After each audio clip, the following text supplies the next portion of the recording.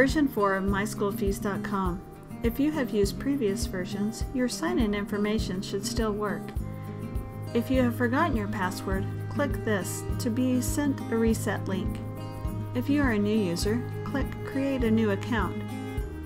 After you sign in, you are brought to your payment dashboard.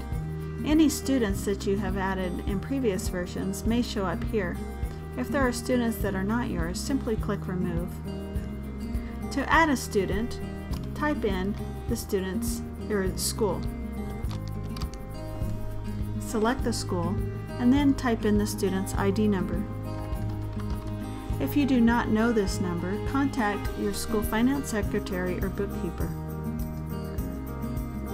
When you click Add, it will ask you to confirm that that is the correct student. Click Yes. That student is then added on your list. You can add a photo for your student by clicking here. This is simply for your purposes. Click Show Fees to view fees for that student. Select the different fee groups to view fees under those categories. Some will have you type in an amount and then click Add to your cart. Click Continue Shopping.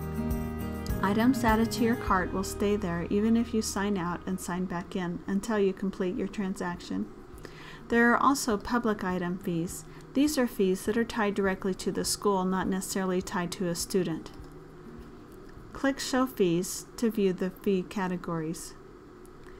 Some fees may be set up as an event. When you add those to the cart, it will ask you to select the desired date if there are multiple dates.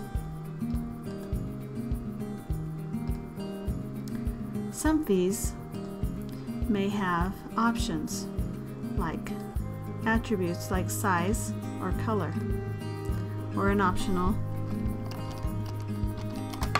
text field.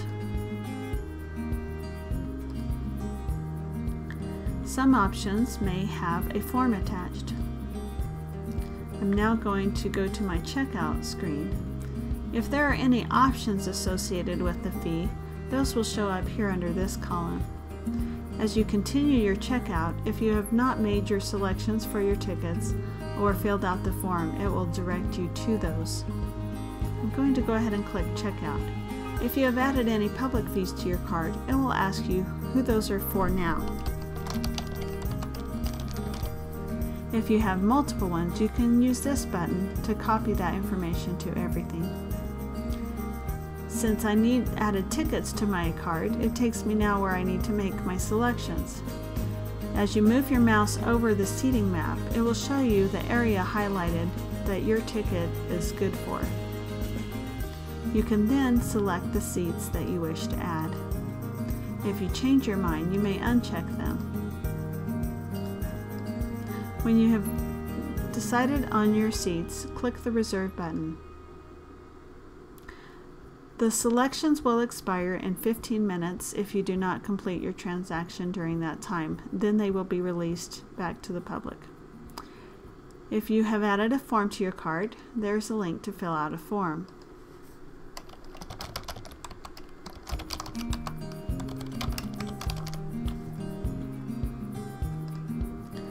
If there is a signature box, you may draw your signature with your mouse or with your finger if you have a touch screen, or you may click Clear to retry.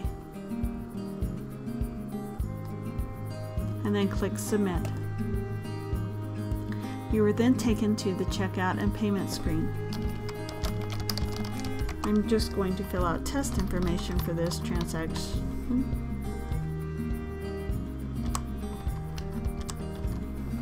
And click Checkout. Once your transaction is complete, if you've added any tickets to your cart, they will be printable here,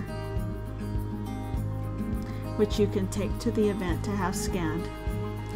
If you have forgotten your tickets, you can pull up your receipt email, which will contain a link to print your tickets at the event, or to bring them up on your phone, which they could be scanned from.